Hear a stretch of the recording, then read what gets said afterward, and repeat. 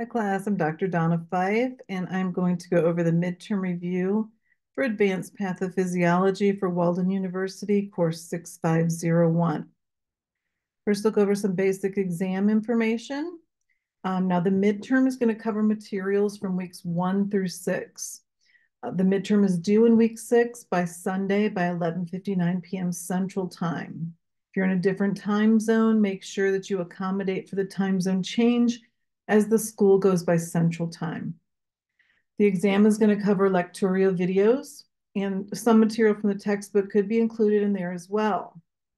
You have one attempt to complete the exam.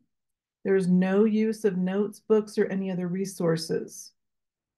You have 2.5 hours to complete the exam. If you are not done with the exam at that 2.5 hour time limit, it will cut off. So be sure you're monitoring the time and ensuring that you have adequate time to complete the exam.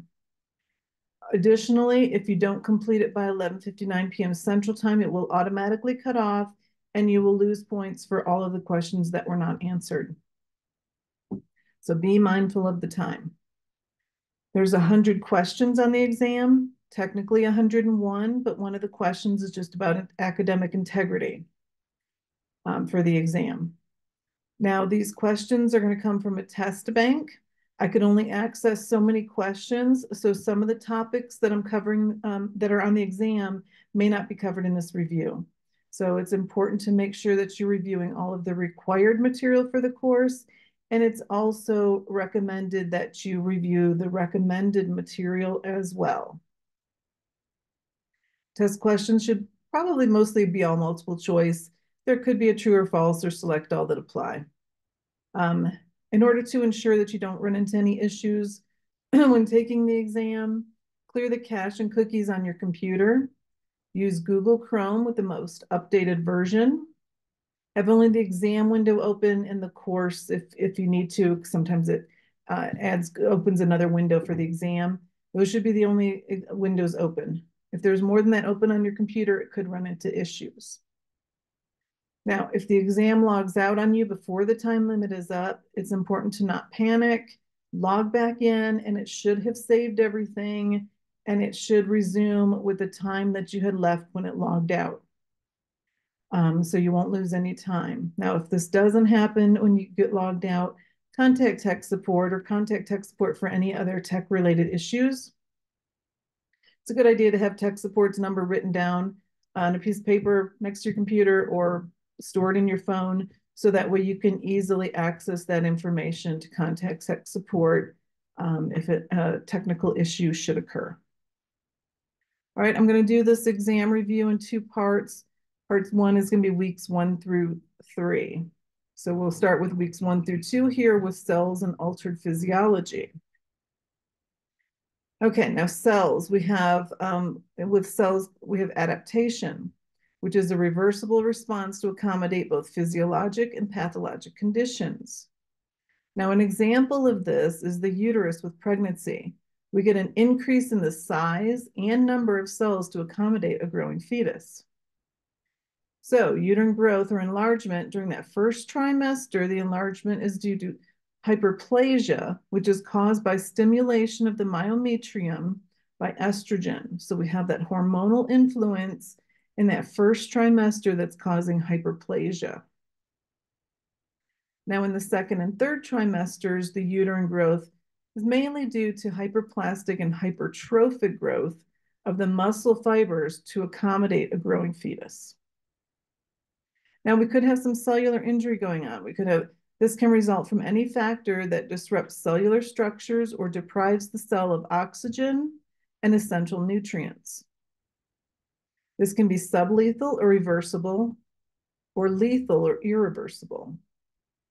Examples include ischemic hypoxic, ischemic reperfusion, free radical, immunologic, infectious, intentional, unintentional, and inflammatory.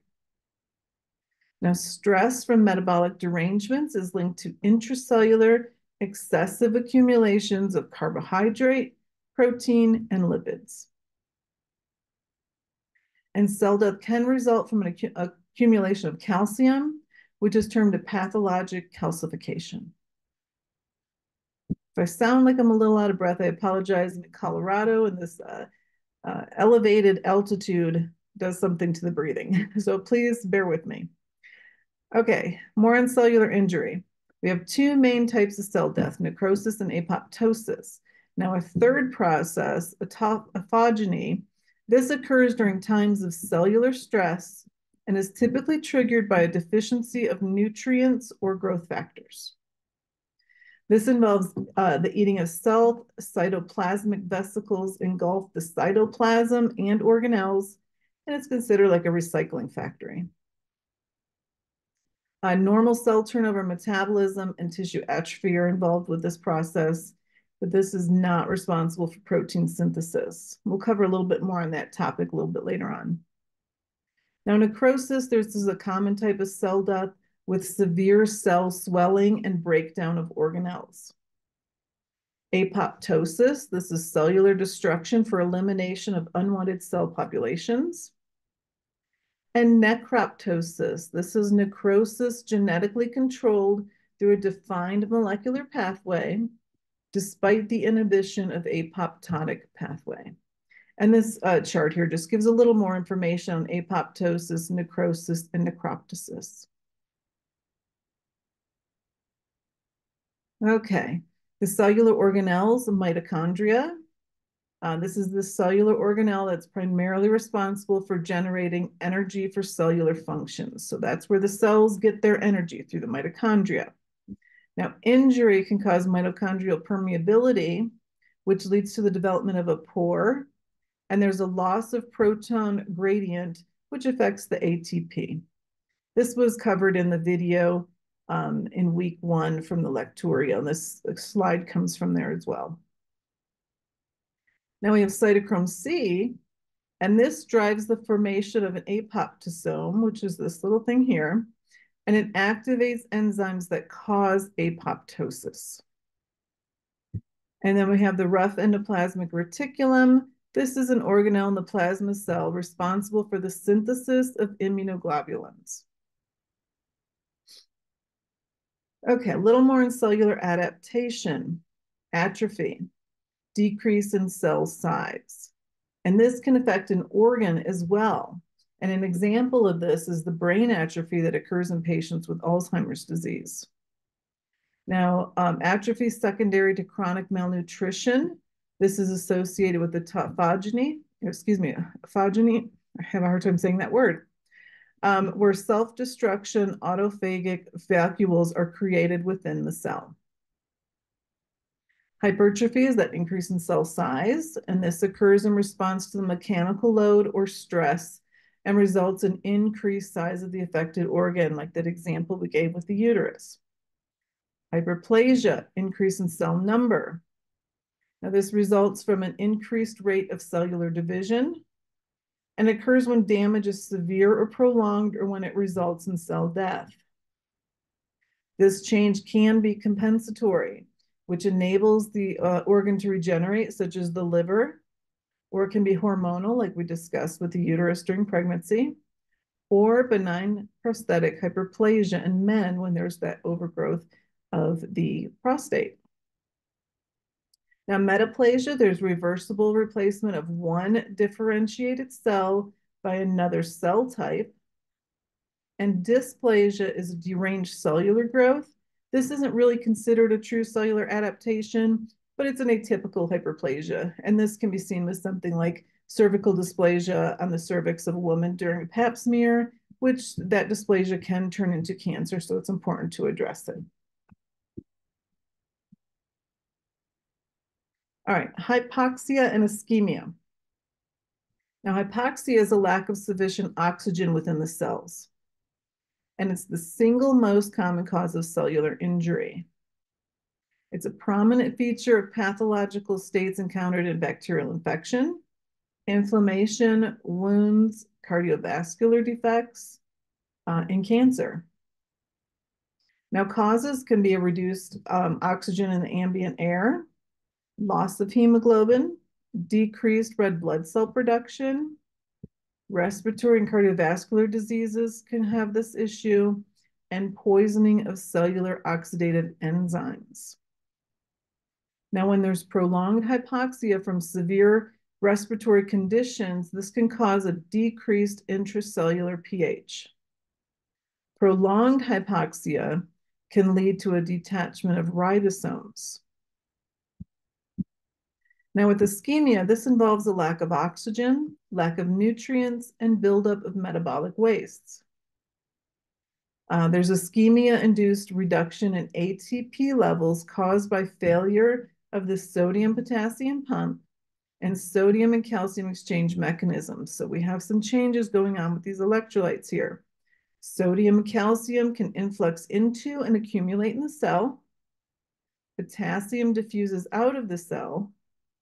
And sodium and water can freely enter the cell, which results in cellular swelling, which of course is not good. Now, when there's ischemia and there's reperfusion established, this can lead to an ischemia reperfusion injury. Restoration of blood flow and oxygen to ischemic tissues can increase recovery of cells that have been reversibly injured. Ischemia reperfusion injury can result in cause cell death as well. Proposed mechanisms for reperfusion injury: oxidative stress, nitrogen-based free radicals, increased intracellular calcium concentration, inflammation, and that complement activation. Chemical or toxic injury can happen to the cells. Now, some commonly encountered toxic gases include smoke, ammonia, hydrogen chloride, sulfur dioxide, and chlorine. This is why it's important to know a person's work or occupation to know if they're exposed to these types of toxins. Toxins can cause damage to the airway epithelium and can also promote mucus secretion, inflammation, mucosal edema, ciliary damage, which makes it difficult to cough anything out, pulmonary edema, and surfactant inactivation. Acute toxic inhalation frequently can be complicated by ARDS and pneumonia.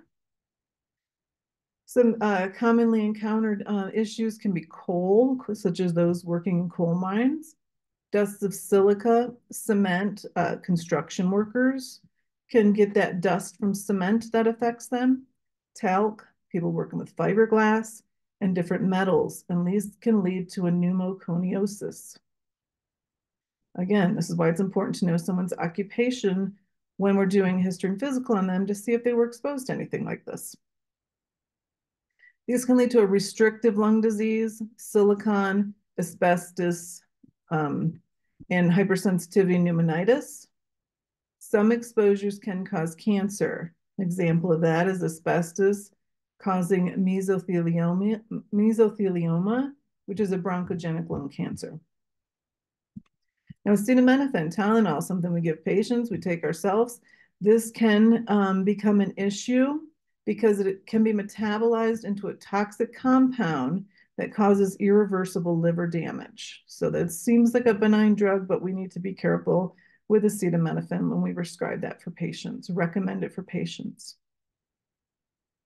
Mercury, cellular component primarily affected, the plasma membrane sulfhydryl groups leading to the sodium-potassium ATPase inhibition. Okay, now hypersensitivity reactions. A biphasic reaction, there's exposure to an allergen, and then the symptoms usually improve, but it can worsen within 12 to 24 hours, so the patient may need to be admitted to the hospital depending on what is going on. Now, a type 1 is an IgE-mediated reaction. An example of this is anaphylaxis, which of course is something very severe, and the patient will need to be monitored closely in the hospital for this. Initial exposure produces an antigen-specific IgE. This binds to a mast cell, and subsequent exposures lead to mast cell degranulation, which again is a type 1 reaction. Patients may have this happen because of food allergies, legumes such as peanuts, shellfish, Dairy, eggs, berries, tree nuts. Medications can cause this, and environmental exposure to items that they're sensitive to or allergic to can cause this as well. Treatment, IM epinephrine. That's why you see people with allergies to bees or some severe allergy, peanut allergies, having epinephrine with them. Main first line treatment should be that IM epinephrine. Antihistamines can be helpful as well. Patient may need some systemic corticosteroids and maybe have some albuterol for wheezing. Severe cases may require intubation and an epinephrine drip. Okay, type 2. This is IgG or IgM, and there's binding of antigen on a target cell. An example of this is rheumatic fever. Type 3, there's a circulating antigen antibody complex, which an example of this is serum sickness. And type 4 is a T cell mediated response, and an example for that is poison ivy. And there's some other examples listed here with these different types of hypersensitivity reactions. Now, an allergic reaction that can occur is urticaria or hives. This is a classic type 1 reaction. I used to get idiopathic hives when I was in my 20s, and it was miserable. There's profoundly itchy. It's stimulated by skin contact. These lesions can come and go, may be associated with angioedema, which I had before as well, and it is not much fun. And these can be acute and short-lived. Chronic is when it's considered lasting longer than 6 weeks. Treatment is with oral antihistamines, usually using the less sedating ones, such as Claritin or loratadine, Allegra. H2 antagonists, they covered more information on that in the video for this. They can also help a little bit as well. Now, steroids are not likely to help in this situation. All right, angioedema. This can be quite severe in some patients. There's localized swelling. It is an allergic reaction.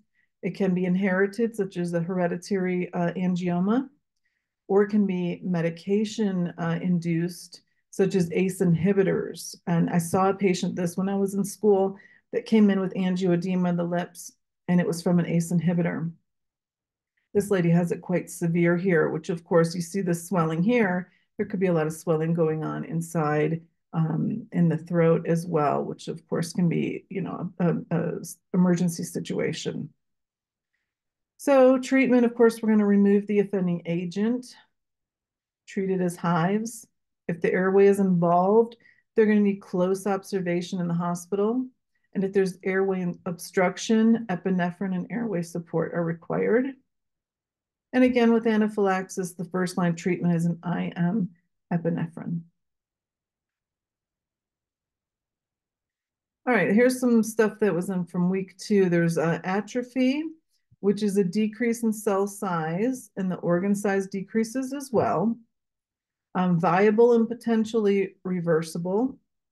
Diffuse atrophy in skeletal muscle, we can see that in patients, or withdrawal of hormone stimulation can cause this. And cell loss will also lead to organ atrophy, such as the example we said with the brain in a patient with Alzheimer's. Proteasome degradation, there's transfer ubiquitin. Proteasome catabolism, there's normal cytosolic protein turnover or cyclins. This may involve ubiquitin targeting and may be increased in hypercatabolic states. Lysosomal catabolism, there's normal cell metabolism. And more on that autophagy, there's normal cell metabolism, normal cell turnover, atrophy and regression, turnover of long-lived proteins and organelles, clear damaged constituents, including protein aggregates, and this prolongs cell survival during starvation. It's a defense against intracellular pathogens. It's a tumor resistance. There can be tumor resistance to therapy, and it can be a cell death pathway. I think the video and tutorial covered a lot more information on this topic, so be sure you're reviewing that. Okay, now week 3 is on concepts of cardiovascular disorders. So first we'll look at some basic changes that are going on. Cardiac pathology. There can be pump failure. We can see this with ischemic heart disease, thrombosis to the coronary artery, myocardial infarction, or myocarditis. Now, an echo may show a decreased left ventricular motion and ejection fraction, but have normal valve function when it's just a pump failure issue. Flow obstruction can occur with a stenotic valve. Regurgitant flow, there's that backward regurgitant flow of blood. Shunted flow, extra volume and pressure causes overload. An example of this is a ventricular septal defect. Disorders of cardiac conduction, AFib and VFib, examples there. And a rupture of the heart or major vessel, such as a dissecting aneurysm. Okay, let's talk about some hypertension.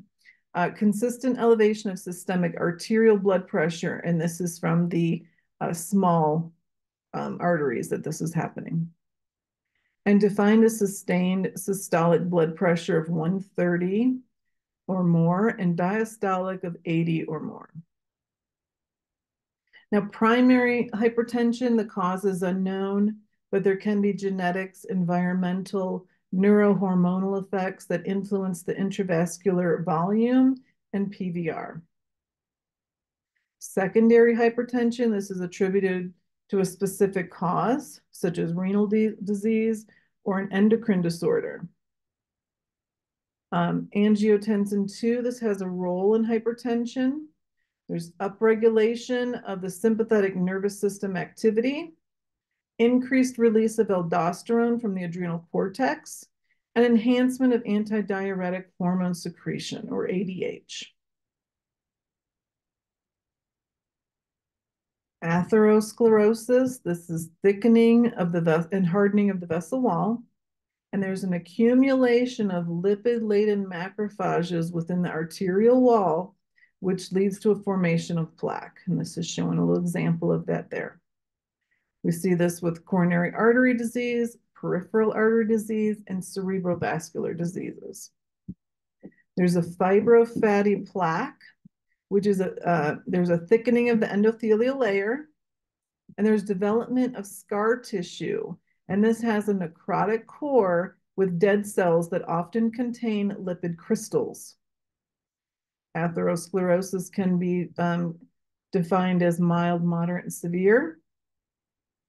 When a patient has a cardiac cath and they're looking at the heart arteries, that proximal left anterior descending artery, about 70% stenosis is considered critical when they find that blockage in that artery. Okay, dysrhythmia is a disturbance of the heart rhythm. Now, normal heart rhythms are generated by the SA node in the heart. There are disorders that can affect conduction, inherited abnormalities, ischemia, infection, underlying disease, medications, or an iatrogenic injury. There's changes in the pulse rate and also the cardiac output and blood pressure.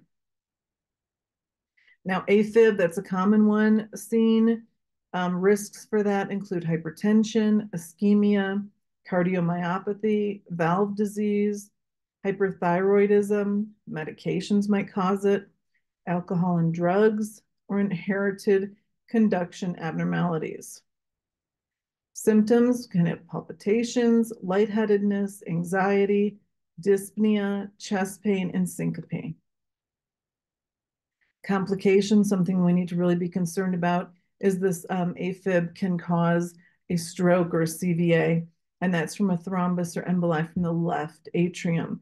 You see here in this left atrium, you get these eddies of blood flow that provides an environment conducive to a clot forming, and then it goes out from there into the body and can cause a stroke. Okay, aortic stenosis. This is the most commonly diagnosed form of valvular heart disease. Three common causes: congenital bicuspid valve, degeneration with aging, or inflammatory damage due to rheumatic heart disease. There's calcific aortic stenosis, and the pressure gradient across the valve increases as the aortic valve becomes more calcified. I think that was discussed pretty well in the Lectorio video. So make sure you're re-reviewing that material. And the bicuspid versus tricuspid aortic valves as well. Patients with bicuspid aortic valves tend to develop calcific aortic stenosis at a younger age. Aortic dissection, the media becomes weakened and there's rupture or separation of the media. This is considered a surgical emergency. Etiology, most common cause is hypertension. 70% of the affected individuals with aortic dissection is due to hypertension. Other causes: atherosclerosis, connective tissue disorders, inflammatory disorders such as vasculitis, anatomic abnormalities, trauma, cardiac catheterization can cause this, and drugs such as amphetamines and cocaine. Now, with trauma, this might happen with a rapid deceleration trauma, such as with a vehicle collision. And the dissection in this case is most likely to occur at the descending thoracic aorta, adjacent to the ligamentum arteriosum, distal to the great vessels. Heart failure, there's a decreased myocardial contractile function. For normal cardiac output, and there's some compensatory mechanisms: cardiac myocardial hypertrophy, the heart enlarges, cardiac ventricular dilation, or both of these might be occurring as compensatory mechanisms. Tachycardia can occur due to activation of the neurohormonal system, the sympathetic nervous system. There's a release of norepinephrine and atrial natriuretic peptide, and activation of the renin-angiotensin-aldosterone system. It's important to know a little bit about Starling's law, the rubber band law of the heart. The more you fill it, the more it will contract. Increased contraction results by increasing the length of sarcomeres in a dilated heart, and this increases myocardial contractility and thereby attempts to maintain the stroke volume of the heart.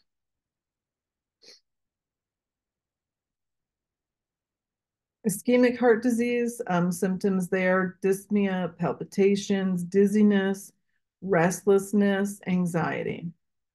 Autonomic symptoms: patient may have diaphoresis, nausea, vomiting, posterior wall ischemia, or activating the vagal nerve, syncope, and bradycardia. Now we have the Glagov phenomenon of vascular remodeling. This was covered in the Lectorio video as well. The lumen size doesn't change and the blood flow remains the same, even though there is more atherosclerotic plaque. And this is due to an outward remodeling of the vessel, so it accommodates. But at about 70% stenosis, the ability of that vessel wall to expand is inadequate to keep up, and that's when the patient may become symptomatic.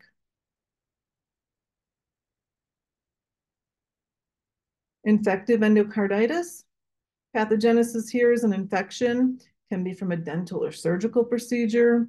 There can be trivial breaks in the epithelial barrier, or it can be seen with IV drug abuse as well. Microorganisms enter the bloodstream, susceptible valve, and leads to endocarditis. So it affects the susceptible valve there.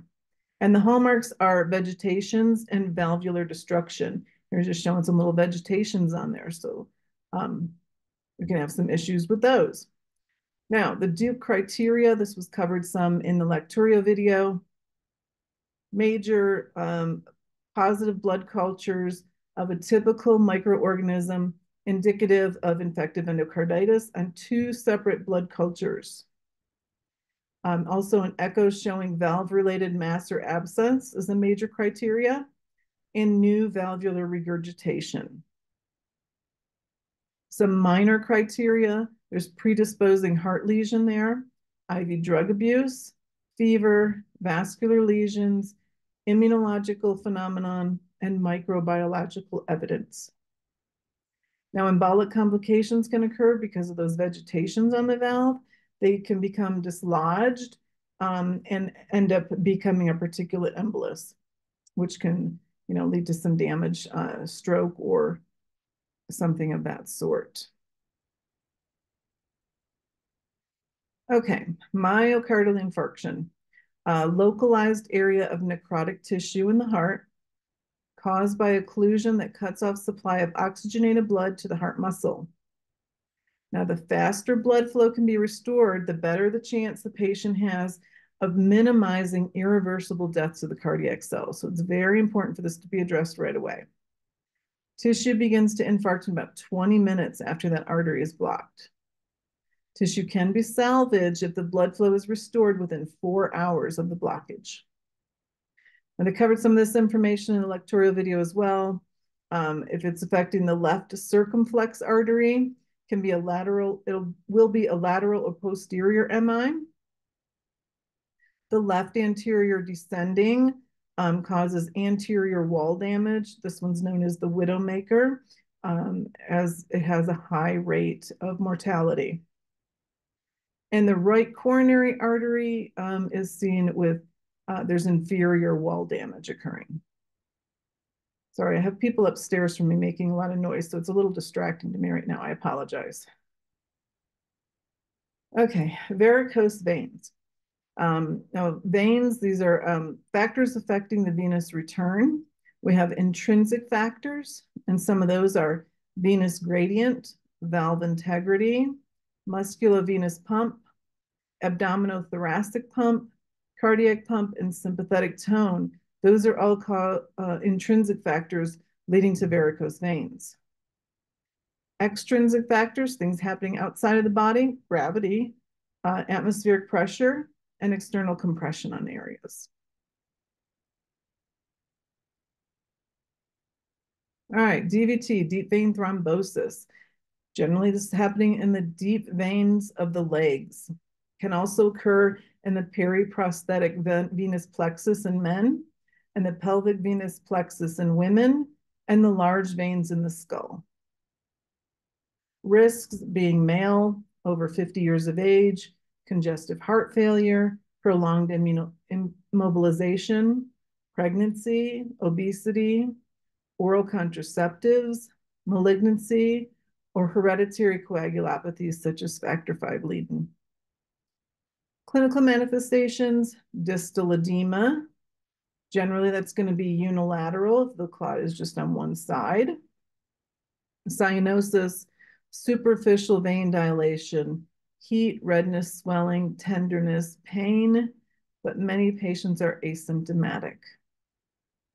Complications, this thrombus can dislodge from the vein and become a pulmonary embolus as it travels up to the pulmonary system and ends up in the pulmonary artery, in which the patient would have an acute onset of dyspnea, and of course, this can be fatal. We do have plasmin, and this helps break down fibrin, which facilitates resolution of the clot. All right, final slide on this part, mechanisms of hemostasis. Usually extrinsic cascade that drives coagulation. So arrest of bleeding by formation of blood clots at the site of vascular injury. Now there's 3 interactive components: the vasculature, which is the endothelial cells and subendothelial matrix, platelets, and clotting factors. Endothelial cells contain intracellular structures that contain von Willebrand factor, which is clotting factor 8, which is released during vascular injury and activates platelets for hemostasis. Platelets, there's induction of vasoconstriction. They initiate adhesion and aggregation and form a platelet plug, like this here. There's activation of the coagulation cascade, and that's initiate the repair process. There's clot retraction and clot dissolution and fibrinolysis that goes on here. Now, clotting factors, important to note, that are cleaved by thrombin are factors 5, 8, 9, and 13. Excuse me, 11 and 13. I think I got that one wrong. Okay, but that's covered in the lectorial video. Again, I'm sorry, I'm distracted by the people and the dogs above me that are making a lot of noise. Make sure you understand a lot of the basics of structure and function of the cardiovascular system to help in preparation for this exam. And I'll be back with part 2 in just a minute. Thank you and have a great day.